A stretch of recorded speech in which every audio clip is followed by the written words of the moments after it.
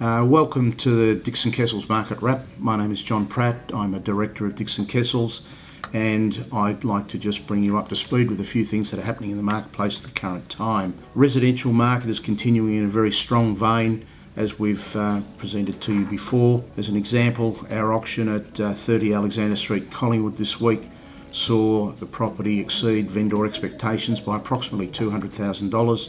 It was a very competitive market, 3 or 4 bidders and probably 40 odd groups in attendance. So that market very much remains unchanged from previous reports that I've provided to you. In addition to that, and looking at the commercial market, we are this week offering 3 very different properties. The Macaulay Furniture Warehouse in Layfield Street in South Melbourne is going up for auction. Property's been held by the same client now for many years. In addition to that, we've got a strata floor in 150 Albert Road, which once again is going to auction, securely leased for 10 years and represents great value for an investor. As an alternative, on the other side of the ledger, we have a development site in Macaulay Road in Kensington, which is going to auction as well.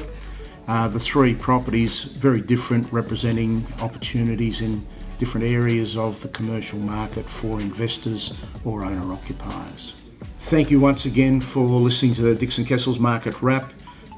In relation to some of the properties I've mentioned here today, I'd refer you to our website, which will provide you with additional information. Once again, thank you.